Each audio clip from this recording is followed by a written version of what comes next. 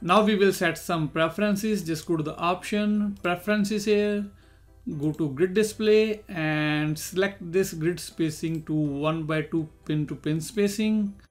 Next is pan and zoom and set the zoom factor as 1.2. Now click OK.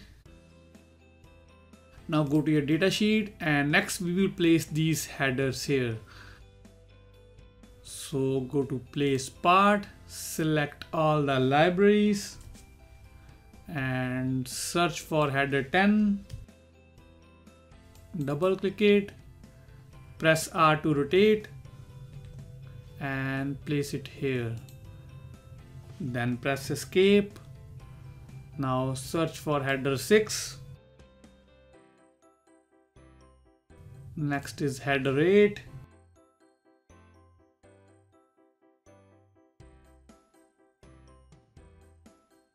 And we will place this reference designator close to the connector here, same as this name.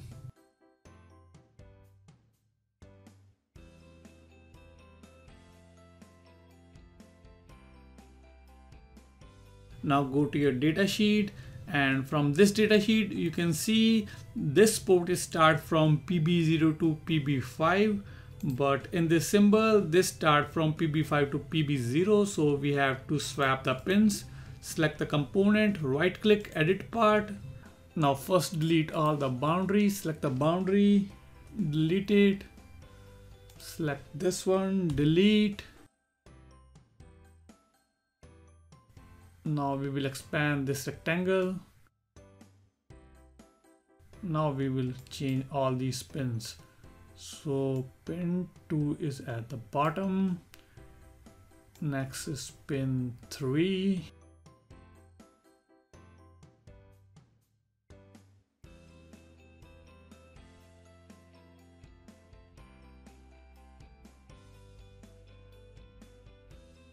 Now same for port C.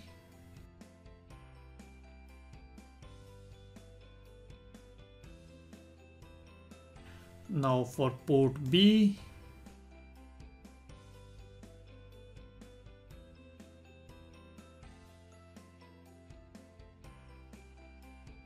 Now adjust the pin from left hand side.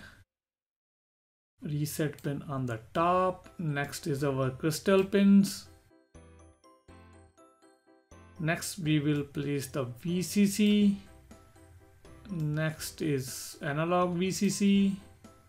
Analog reference here. And the ground pin. Now we will place a boundary on this. Just go to the place, a rectangle, click on the first point and drag the rectangle to the other side. Now right click and close it, update all, yes. Now we can connect all these headers with this microcontroller.